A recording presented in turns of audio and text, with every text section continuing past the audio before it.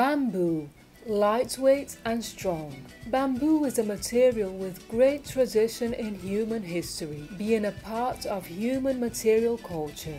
It has a large variety of uses, from plates to bicycles, from furniture to food, having its most lively tradition in Asian countries, such as Japan and China. There are over 1,500 bamboo species. It can be found in the Americas, in Africa, in Asia and in the Pacific. There are clumping types of bamboo and running types of bamboo. Bamboo grows very fast. In less than 5 months, the species Guadua angustifolia grows 20 meters, which is much faster than trees, and therefore bamboo is a more sustainable material with a high rate of carbon sequestration. Bamboo is a very resistant material. It is stronger than wood in tension and compression.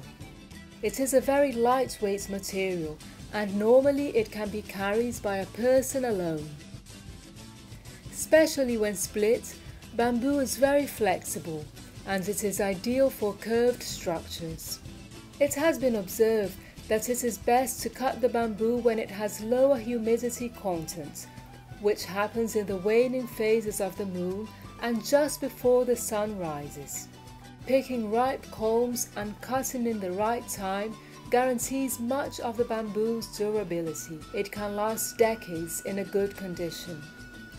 Bamboo is very vulnerable to insects and fungi, and it is essential to treat it after it has been cut in order to extend its durability. There are many natural treatments, such as drying the bamboo under the sun or with fire. Nowadays, there are many kinds of chemical treatments, such as immersion in boric acid. When used in buildings, it is important to keep the bamboo sheltered from rain, sun and the soil's humidity. Good hats and good boots. There are many different ways of connecting the bamboos as to create structures. The connections can be done with screws and metal pieces or with lashing.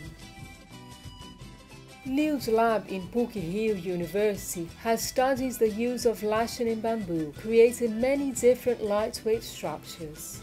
The aviator Santos Dumont made use of bamboo's lightweight to build an airplane. Launched in 1907, the Demoiselle was one of the lightest, smallest and most potent ones of its time.